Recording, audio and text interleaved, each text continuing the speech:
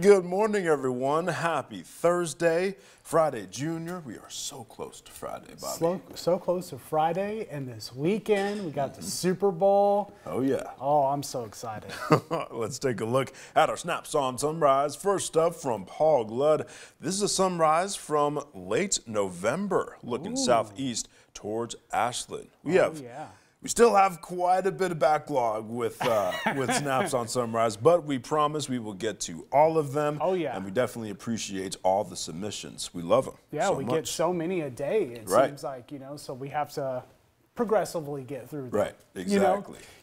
We get 10 a day, that puts us 7 behind. Just about. Yeah, it's Just about. very close. Oh, yeah. my goodness. Thank you so much, Paul. Yeah, and coming up next, Karen Bush, Mount McLaughlin taking from Fish Lake. Look at that. That looks like I like it. Yeah, right when we started to get into a little bit of some snow there. Right. It's a little bit different these days. just looks a little different. Yeah. Thank you so much, Karen. And finally from Rod Bennett, on top of Savage Creek looking north. Ooh, just a blanket of clouds right there. This is one of my favorite things to do, hiking whenever we have that low cloud deck. Yeah. And getting above the clouds, it's the craziest, awesomest thing I've ever seen in my life. So peaceful, very zen.